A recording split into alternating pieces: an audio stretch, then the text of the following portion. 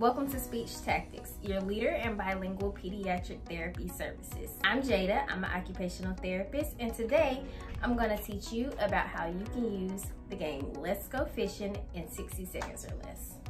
The first thing that I like to target with this game is impulse control. So pretty much seeing if my kiddo is able to sit and wait while their friend tries to find the fish that they're focused on.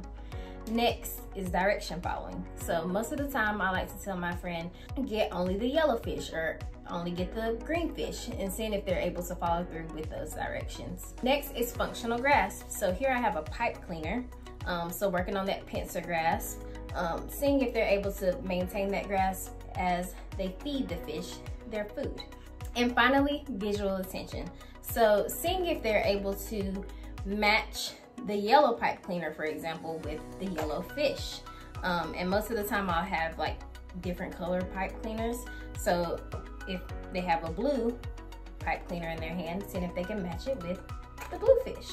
If there are any other therapy tools that you would like for speech tactics to teach you how to use in 60 seconds or less, please feel free to comment below. Don't forget to subscribe to our YouTube channel for more useful content. But until our next video,